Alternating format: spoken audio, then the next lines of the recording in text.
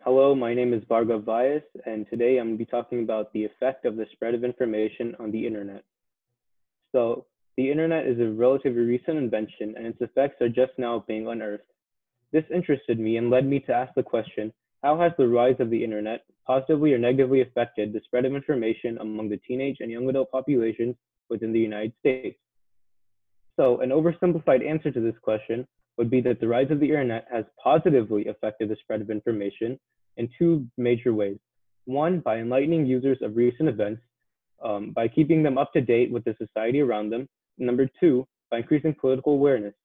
By being knowledgeable about the recent events, people will be more likely to stand up for injustices, therefore increasing the political awareness. For example, take this quote by Bill Gates. This quote says that the spread of information on the internet is a positive because it helps users donate to charities and helps charities spread their influence throughout the world and the population. This helps charities and people all over the world because it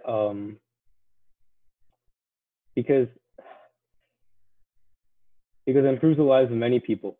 Furthermore, spreading information on the internet about other things such as news, events, and recent laws that have been passed serves for an even greater societal impact.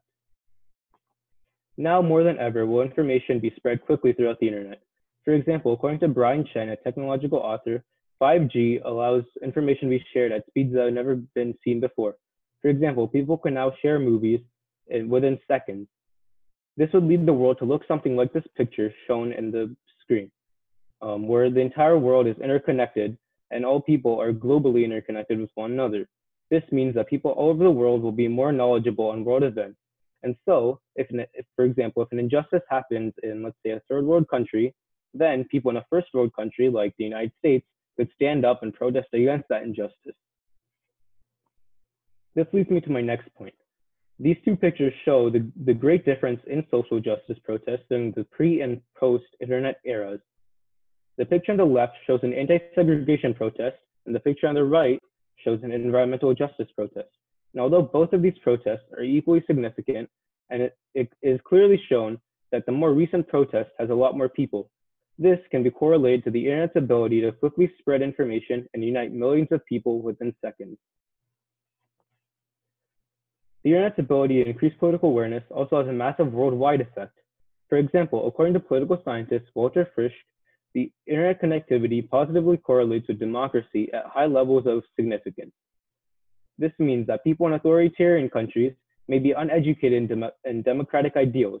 However, when an internet user from a democratic country shares information online and promotes democracy, someone in an authoritarian country may be able to see this information and become educated in the ideals of democracy, and this may cause them to start some sort of a change in their own country, which would improve the lives of not only themselves, but many other people.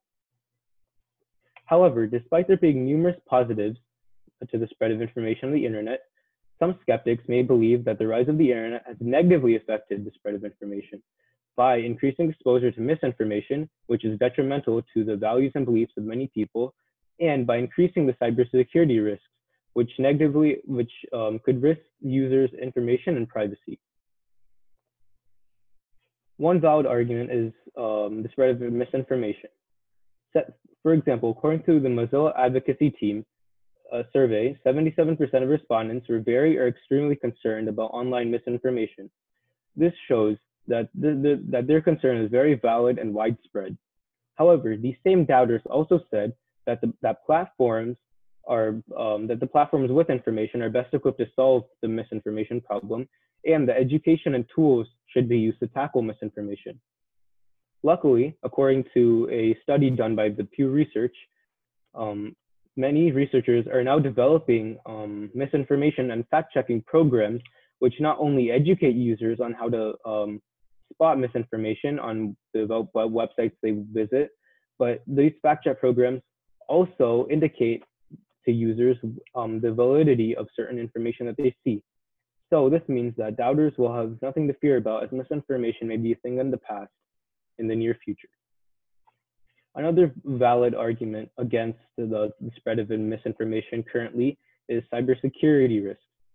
Currently, this is valid, but researchers such as Nashina Tariq have recently invented a program called blockchain.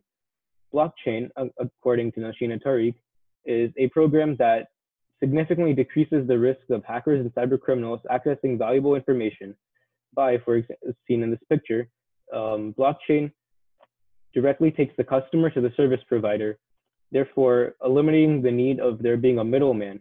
This ensures that cyber criminals cannot interfere with this middleman and steal valuable data. In conclusion, although there may be some negative setbacks to the spread of information on the internet, the positives still outweigh these temporary negatives. It is important to note that users should still carefully consider all the information they view on the internet, but we must continue to promote the spread of important information in order to live in a better world. Thank you. Do you have any questions? Yeah, I do have two questions for you. First question I have is, what evidence did you gather that you didn't use, and then why didn't you use it? This is an interesting question because in my anti-bibliography, I actually gathered 8 sources and I only used about 5. And one of the big sources that I didn't use was one by Vince Cerf. He was the guy who co-created the internet. And so obviously this would be a very credible source, but I didn't use it because of a couple major reasons. One was it was pretty short. It was only like an introduction of the topic, and number two, it mainly talked about how misinformation negatively affects people, whereas mine was how misinformation will be solved. That was one of my points. So it didn't really work with my whole thing, but it was still an interesting thing to read. Okay. And then one last question for you. What advice would you have for other researchers who would consider doing this as a topic? One major piece of advice I would have for people trying to research on this topic would be to get a really good insight on the background of the topic first, because you can't really argue whether or not something is positive or negative without fully understanding how it works first. So I would say that you need to first learn how information is spread, like what actually happens when you press that send button, like where does it go, how does it reach the other person, and who can interfere with that. So once they learn about that, it would be experienced enough to then formulate a standpoint after some additional research about the topic. All right, thank you.